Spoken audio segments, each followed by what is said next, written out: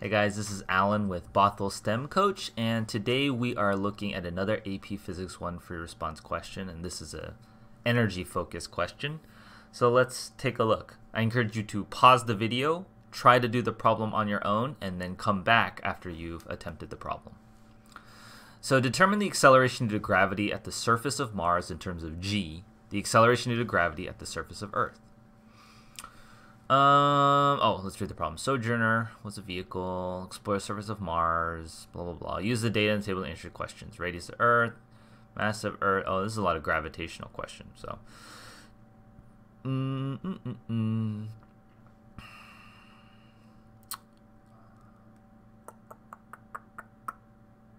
Okay. What is G? Remember, when we do mg, is equal to force of gravity times the mass of the Earth times the mass of the object over the radius of the Earth squared. So these m's cancel. So g is equal to sort of this. G is equal to g mass of Earth over radius of Earth squared. They're asking what g is for Mars. G for Mars would be g times the mass of Mars divided by the radius of Mars, right? Squared. But I know that the mass of Mars is 0.11, the mass of Earth. And I know the radius of Mars is 0.53, the radius of Earth. Right? So I'm just replacing the mass. Like, I know the mass of Mars is equal to 0.11 mass of Earth. And I know the radius of Mars is equal to 0.53. Radius of Earth, right? So I just plug that in there. And I could bring out all the constants. This would be 0.11 over 0.53 squared times g mass of Earth over radius of Earth squared, right? And this part is just g. So this would be 0.11 divided by 0.53 squared. That would be 0.392 g. So 0.392. Oh, include the g in there. 0.392 times g. Okay, that's A. B, calculate the sojourner's weight on the surface of Mars.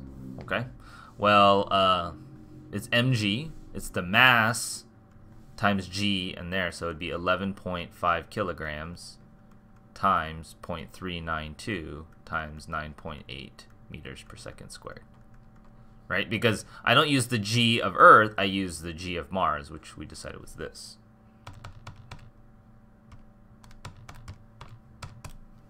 So his weight would be 44.1 newtons. Assume that when leaving the Pathfinder spacecraft, Sojourner rolls down a ramp inclined at 20 degrees to the horizontal. The ramp must be lightweight but strong enough to support Sojourner. Calculate the minimum normal force that may be supplied by the ramp. Okay, so I gotta draw a picture here. He's going down this ramp at 20 degrees. And we know he's got let's do the free body diagram. This force is 44.1 newtons. That's what we decided his weight was. The normal force is this. And we know, because of the angle, the normal force would, because it's not accelerating off the ramp, right? This is 20 degrees. We know that in general, Fn would have to equal 44.1 newtons times 20 degrees is here, so this is cosine, the adjacent side, cosine 20 degrees, right? These forces would have to be balanced in order for it to not accelerate in the vertical direction, right?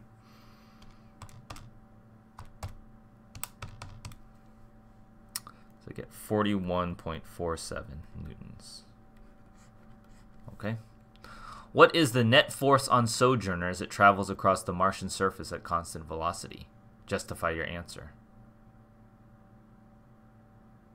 D, this is 0.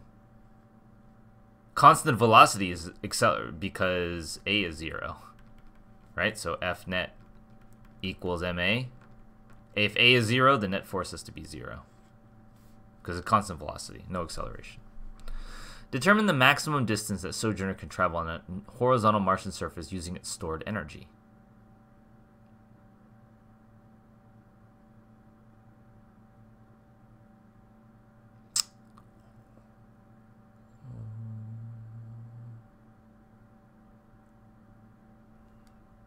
Let's see, this is sort of a power energy question. All right, its land speed is this. So how long can it use this much energy for? Well, while it's driving, it's using 10 watts of power. So the time it can drive for, the time he can drive is equal to energy. Well, let me write it. Let's write the equation that I know it. Power is energy per unit time. So if I wanted to decipher the time, I do energy per divided by power. So I would do 5.4 times 10 to the 5th joules divided by its power is just 10 watts. And so 5.4 E5 divided by 10 is 54,000 seconds. Okay? And its speed is constant at this. So its position is just V naught T because not any acceleration. So it'd be 6.7 times 10 to the minus 3 meters per second times 54,000 seconds. And that is 361.8 meters. Okay. F. Suppose that 0.01% of the power for driving is expended against atmospheric drag as Sojourner travels on the Martian surface. Calculate the magnitude of the drag force.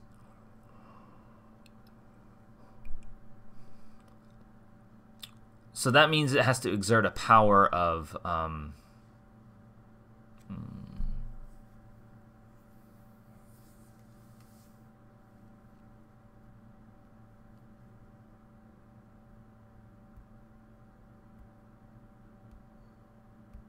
so it has to use that to create a force that compensates it.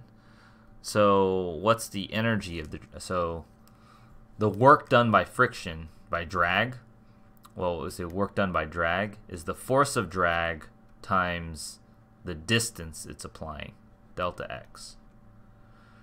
And how does that relate to, but we know that this work done is it's power times time, like this energy, because power is energy over time, which we know to be 0.0001 times 10 delta t. So if I want to solve for the drag force, I get 0.0001 times 10 delta t over delta x. Yeah, this 10 is in 10 watts. The time that it was doing, so, and the reason I put in 2 zeros because this is 0.01%. So delta t is the time. The time was 54,000 seconds.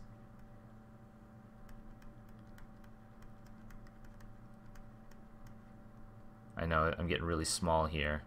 And the distance was 361.8 meters. So that's sort of like the work done by it over the entire time. So 0.0001 times 10 times 54,000 divided by 361.8.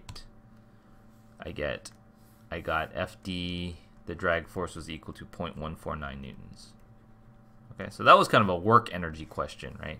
The work done by friction and how it affects energy. So, okay, hope you guys found that helpful. I'll see you guys in the next video. Thanks for watching the video, guys. Please leave a comment, like, or subscribe below to catch up more of the content. And see any links below. I offer free homework help on Twitch and Discord. See you guys in the next video.